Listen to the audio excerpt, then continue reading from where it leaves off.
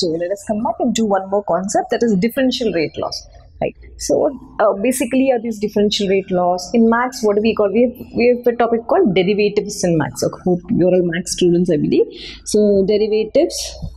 Right. What are these derivatives? Basically, derivatives are those which will explain the rate of change. Right. So we use these derivatives for explaining the rate of change. Right. That means the change in with respect to your time. Correct. So this derivative we express in which form? We express it as dy by dx. So what is this? Difference of y? Difference of y by difference of x. Right. Now I'm going to use this derivative form and apply it to the chemical reactions which we are going to do in kinetics and write the differential rate equations. What do I mean by that? Suppose I have a reaction A, it's going to combine with B, it's going to form a product C and D. The coefficient of this is small a after balancing B, small c and small d. Fine. Yes. Now I have to write the rate of a reaction. Yes, rate of a reaction to this. So I very well know the rate of the reaction is equal to or decrease in concentration, that is 1 by A. Yeah, right. So by this one divided by D capital A by dt. I'm using this here. Right, rate of change, dA by dt. Right. Now here if I speak about this one also, so the same thing. Suppose I am writing for B.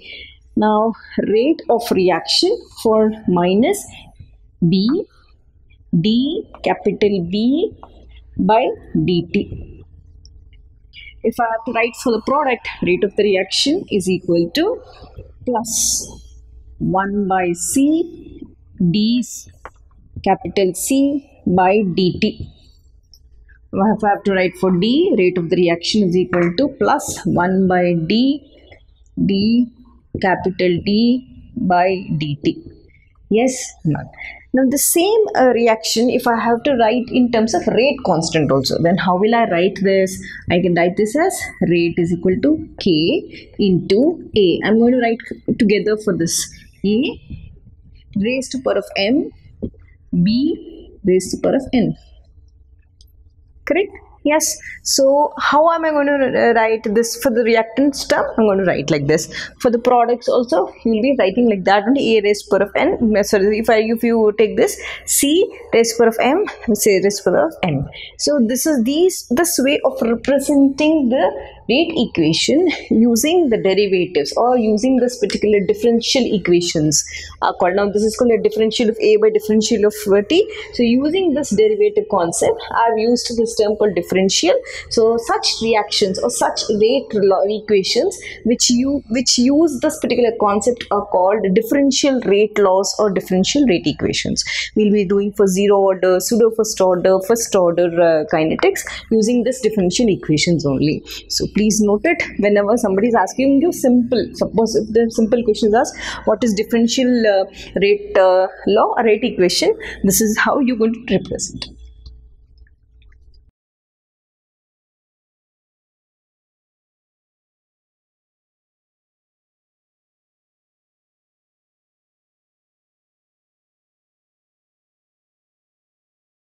So let us do one more concept, that is, now we've already learned what is rate law, then I've told you what is rate constant, then I've told you what are differential rate equations.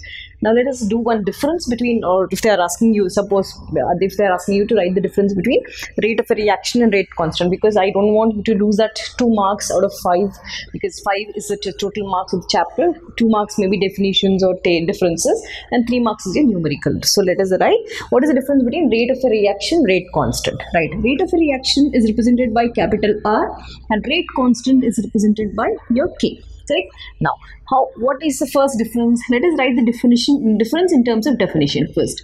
So rate of a reaction, what is rate of a reaction? It is equal to, or it represents, or it is a dependency of rate of a reaction on the concentration of the reactants or products with respect to time. Correct? Right. So let us write rate of a reaction depends on the concentration of the reactants or products with respect to time.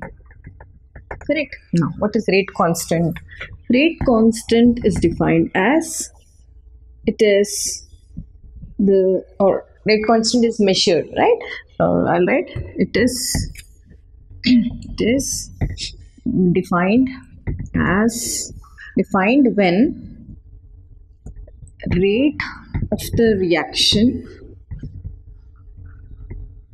right? So when do I define rate constant? When that particular rate of the reaction and the concentration defined in a rate of a reaction when the concentration of all the reactants is 1 mole per liter. So it is defined when the rate of the reaction, and we should not write when, no, it is defined as, yes, intrinsic measure. This is better. Intrinsic measure of rate of reaction. Yes, this is perfect. Rate of a reaction when concentration of all the reactants is equal to mole per liter. That is 1 mole per liter. Right? So when the concentration is reaching 1 mole per liter, then I use a word, or I introduce a term, K, rate constant. So it is defined as intrinsic measure of rate of reaction when concentration of all the reactants is equal to 1 mole per liter, right? 1 molar solution, right? Now this is your first difference. Here it depends upon the concentration versus time. There is no concept of time there. It is come to 1 molar concentration. Let us come back and do the second one. The units, right? So rate of a reaction units, we already said, is equal to mole liter inverse, correct? If you are taking in minute, it is minute inverse. Fine. Now rate constant, if I speak about rate constant unit depends upon the reactants only. Right? If there are 1 participating, first order reaction. If it is 2 participating, second order. 3 participating, this one. So the first order, both are participating, one should be water. So the rate constant units depends on reaction or reactants participating. It depends upon the reactants participating. Right now, so what are the reactants participating? Suppose if I take for first order reactions, yes, for first order, what is the unit? Unit is time inverse, because it depends upon the reactants, correct? Now when I took the second order kinetics, suppose if I take for second order, right, for second order, the units which we have written, listen, liter, mole inverse, minute inverse. Correct. So this depends upon the reactants which are participating in the reaction. That is most important. Now, third difference.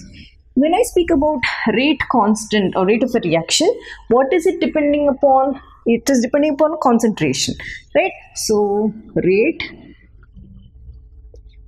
of reaction depends on concentration. Will this depend on concentration? No. So that is the most important. Does not depend on concentration.